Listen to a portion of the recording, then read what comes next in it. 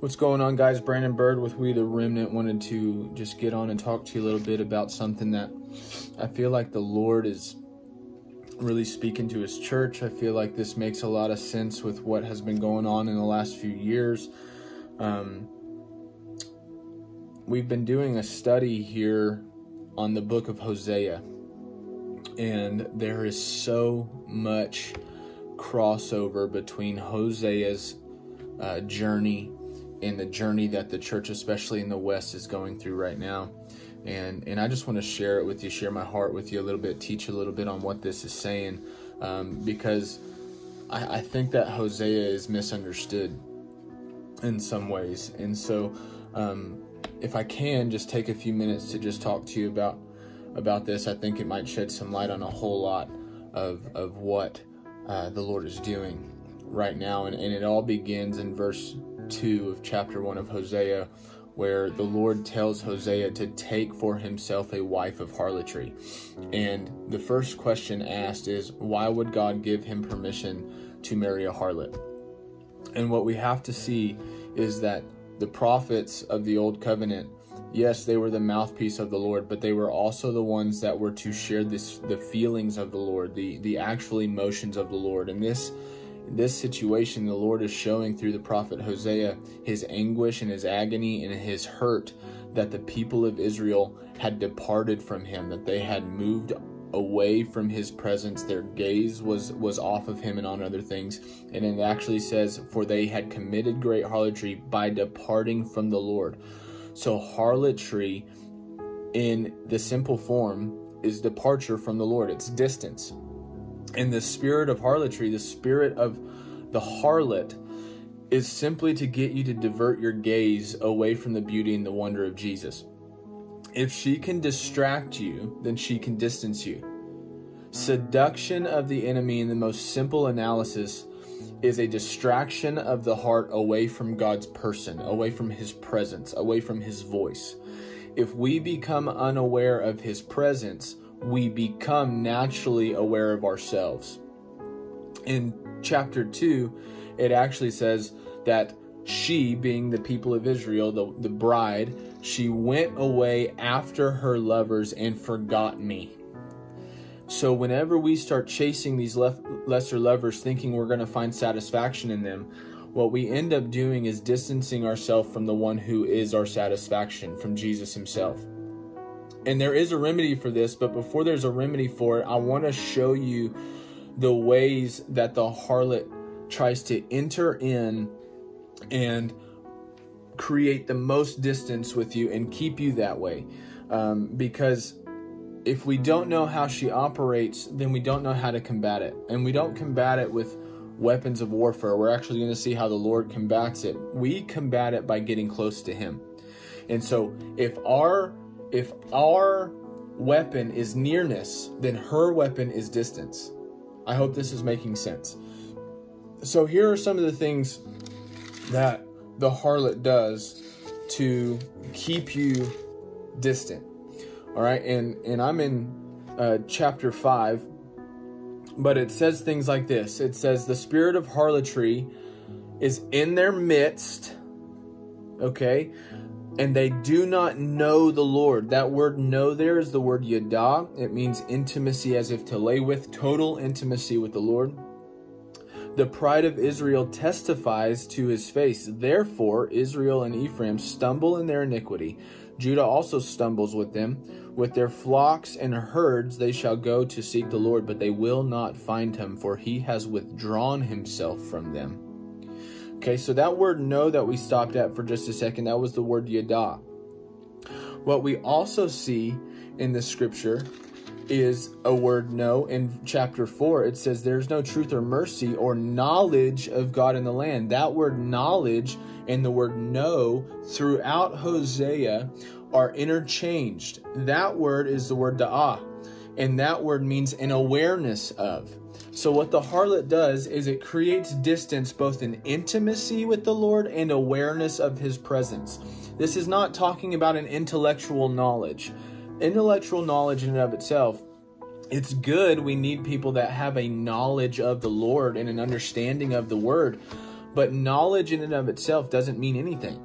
Jesus in John 5 looks at the Pharisees and says, you think you know because you know the scripture, and you think in the scripture you find life, but I'm standing here and you don't even recognize me. And he goes on to say, therefore the love of God isn't even in you. So knowledge in and of itself, without a living practice of intimacy and awareness of the presence in your life, it means nothing. I use this example with our group because a lot of our group, we're kind of a goofy clan, and we like shows like The Office and stuff like that. I love movies. Dumb and Dumber is one of my favorite movies ever. And I can quote a whole lot of movies, but let's just take things like Dumb and Dumber. Just because I can quote Dumb and Dumber does not make Jim Carrey and myself best friends. I can know his work and not know him. And this is very important, because what the harlot tries to do is get you to be satisfied in understanding, thinking you know how to do things, and all the while being distant from him, his person, his presence, and being aware of him. This is her work. This is why a lot of people do their Bible studies in the morning. They do their discipleship booklets and stuff like that in the morning, and then they go about their day and they leave him at home, or they do their two times a week church services and think that they've filled their cups up. But we're not taking him with us. We're not aware of him every second of the day. That is God's desires, for us to be aware of him and walking with him, like Adam walked with him in the garden, or like Enoch walked with him, or Abraham. These people under a lesser covenant that got to walk tangibly with the Lord. If they got to do it under a lesser covenant, how much more can we do it now, because we have Jesus and the Holy Spirit living within us? We just settle for what we think we know, and we don't go after and pursue the presence the way that those guys did. And this is the harlot at work. The harlot at work is saying, you're good where you're at, you've had enough, you can do this, you can do that, and starts creating distance. I got off on a way long tangent there. Let's get back to chapter 6, where it says this stuff. And what we read was, she's in the midst. They have not known the Lord. The pride of Israel testifies to his face, and he withdrew himself from her. Now, here are the 4 things that the harlot goes after. Okay, number 1, the harlot goes after works, making us lose interest in being governed by God. Making us think that we have rights, that we have rights to do things our way. Man, we lost the right. We lost the right to have rights the moment we made him Lord, knowing full well that he has our best interests at heart, that he has us in his hands. I mean, we have the verses that say, if he covers the lilies, how much more will he clothe you? If he knows every sparrow, how much more does he love you? Like, he is perfect, and he is good, and he is way better than we are at doing life. And yet our works, we think that we can govern them ourselves. And this is the work of the harlot, to get you to distance yourself in any area from God. So your works being your way, not being governed by God, is a way that she attacks you. Number 2 is awareness of, getting us to lose the awareness and forsaking the importance of his presence in our midst. Him residing in you is different than him being upon you. Him living in here is for me, and that's great. That's my salvation, is that he moved in and that I accepted him as my Lord. I mean, we could get into that, but we won't. But the fact that he lives in me is one thing. But he wants to move upon you and out of you, and not being near to him makes that impossible for him to do. So if we become unaware of his presence, we think that it's just enough to have said yes at an altar at one point, and that we accepted him as our Savior. I mean, he is the Savior regardless. The point that the harlot tries to get you to do is move away from the presence, living in that. So becoming unaware of him on a daily basis is a work that she does. Number 3, pride. Pride fuels the harlot. Arrogance, pridefulness, this permeates a man's theology, and it fuels the harlot in your life. It doesn't matter if it's hyper religious, hyper spiritual, hyper whatever the hyper is, The pride will enable you to twist everything to fit your agenda. So if correction comes your way, or if the Lord tries to correct you, but you have this prideful nature that is being fueled and fueling the harlot, what it will do is cause you to distance yourself from the Lord and spin things to fit your agenda. And that's a dangerous thing. And the last thing that I have here for you is what I'm calling wandering. It's man's fierce resolve of pridefulness takes root, and it ultimately causes man to withdraw from dependency on the presence of Jesus in their life. Dependency, meaning I can't do anything without you, Lord. I have to have you. Man will become like resolute in their ability to twist everything and in their way to do things the way they want to do them. Therefore, according to the scripture, according to what God says, because this is the nature of the harlot and the harlot has crept in, he must then withdraw from us. And that's scary to me, man. Like, the fact that God would withdraw, and you say, well, he would never withdraw from you. I'm sorry, he absolutely will. He won't.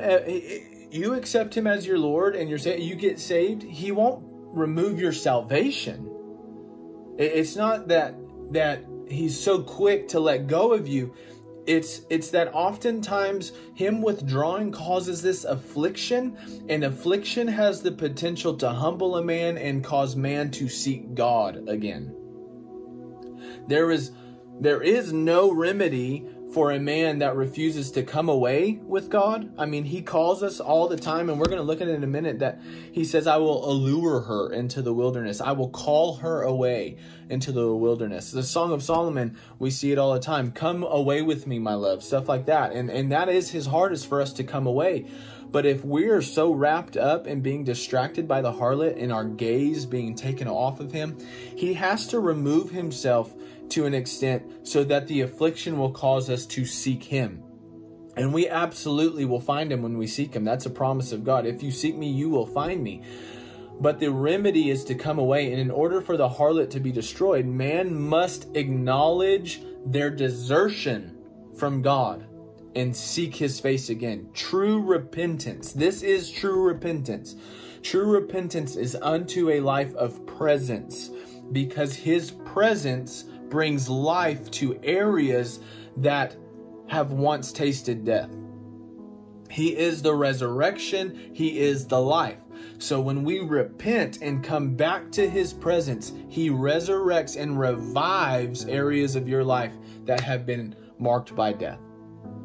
There is not a partial offering in repentance. Repentance is unto a full offering. Partial lives laid down result in zero fire being poured out. This is scriptural. God pours his fire upon full offerings. Altars across the land are packed with partial hearts being laid down. And I'm going to say it again. I hope this gets through. The Lord's desire is to consume all of you. A complete sacrifice of self. Partiality never unlocks reality. If you only let God have a piece of you, there will always be unfulfilled gaps that allow the harlot to have her way and to create more distance. Again, remember, the harlot's prime job is to get you to depart from the Lord, is to get you to be distant. Okay, so the call of the Christian is not to add God to our moral resolve, but to dissolve, to absolutely dissolve, become one into him completely, and voluntarily relinquish all lesser lovers. God is not going to make you do anything. His love is one of choice.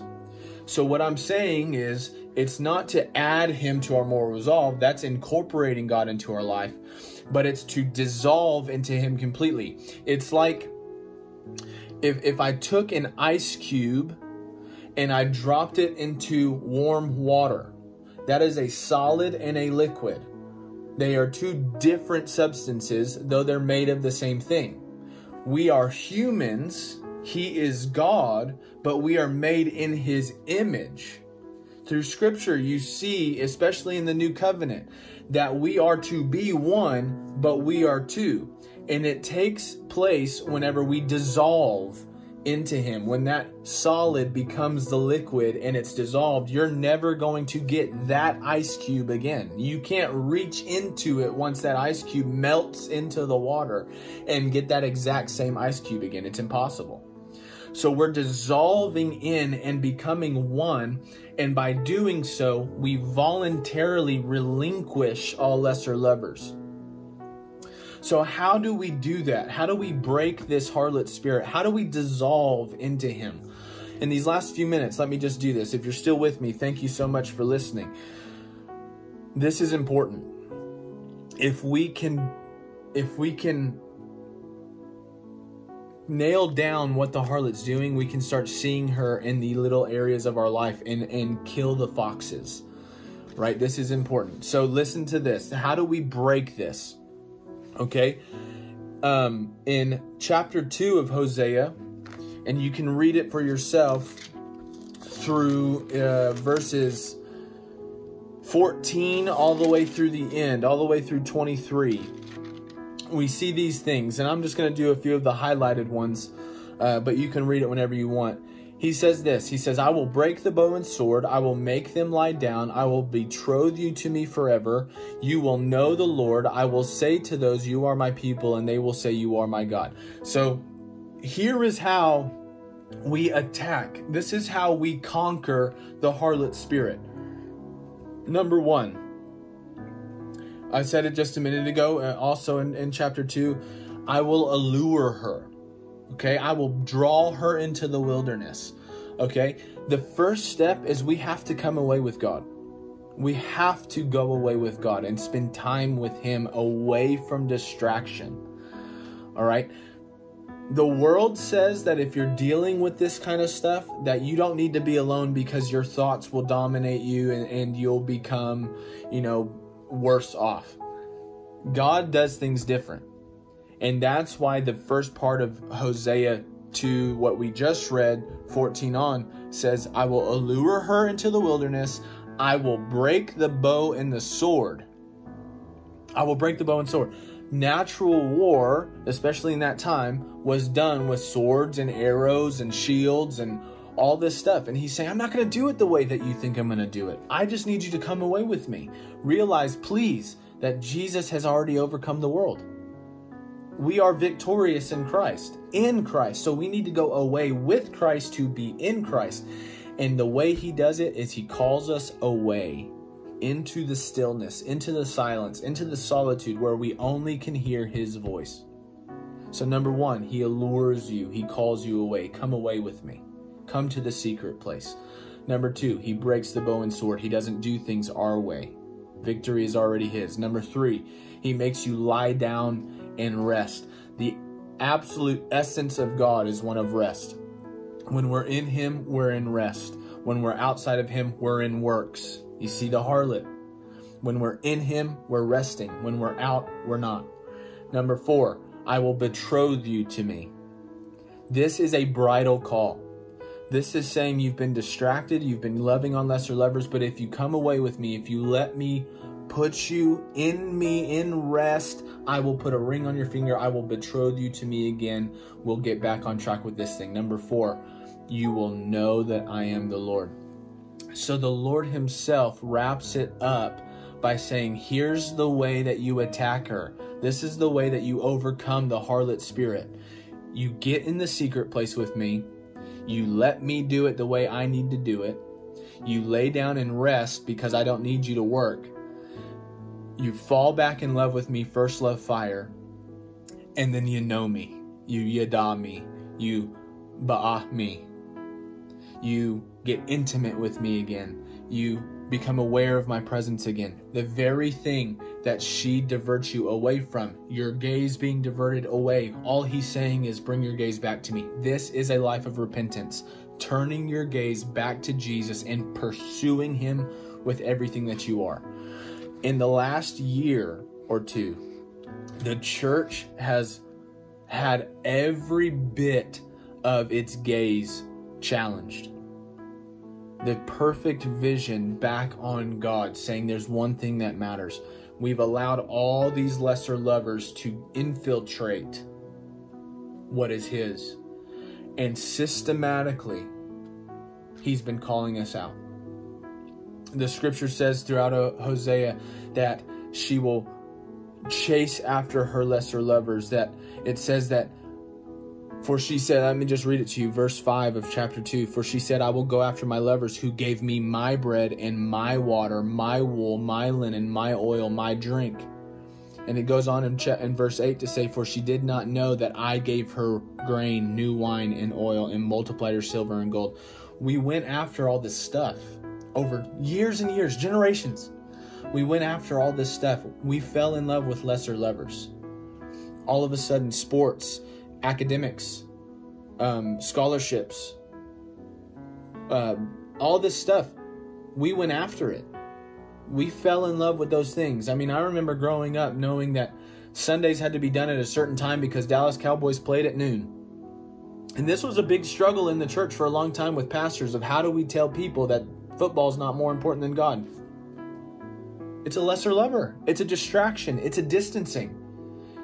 If you find yourself looking at your watch in the midst of being in His presence, there's a distance problem.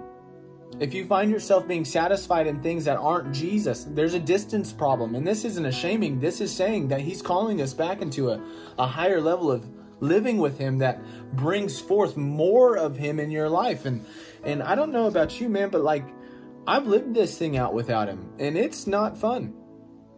It's fun in the moment, but I went to bed at night very alone and very empty, and I woke up the next day very upset and very mad. I did not find satisfaction until I found Jesus. And God is saying the church has created an affair. The people of God are on an affair. There are lesser lovers. The harlot is in the midst. But if you come away with me, if you recenter yourself, that I am everything you need, that Jesus is the answer, if you will fix your gaze on Him, listen, your beholding brings forth your behavior. Here's the question. Who are you looking at? Who are you looking at? Who are you distracted by? Are you looking at your pastor? He's not Jesus. He does His best to shepherd you and to move you forward. But if you're looking at your pastor to give you all the answers, your satisfaction's in a man and not in Jesus. Are you looking at your worship leader to motivate you into worship? If you are, you're not looking at Jesus. You're distracted. Satisfaction in a man. Godly men, godly women, but they're not Jesus. They're pointing you to Him. Your beholding brings your behavior, and you will become like the one you follow. Behold the Lamb. Become like Him. Walk like Him. Love like Him. Love on Him the way He loves on you. Don't fall victim to the harlot. Seal up your hearts and fix your gaze upon the bridegroom, our lover, our reward in this life. And we're His reward. That's what's so crazy. This is the cleansing of the bride. Don't let the harlot keep stealing your joy. Don't let the harlot keep stealing your gaze. Realize that God is pulling us away. He's pulled us into the wilderness. He's alluring us in. Press into Him and let Him have your life. Lord, we thank You, we love You, we praise You, and we look to You in Jesus' name. Amen. Hey, I hope you enjoyed it. I hope you got something out of it. Check us out, WeTheRemnant.org, and let's just continue living this thing together. You can do this. Go slay the day today and love on somebody.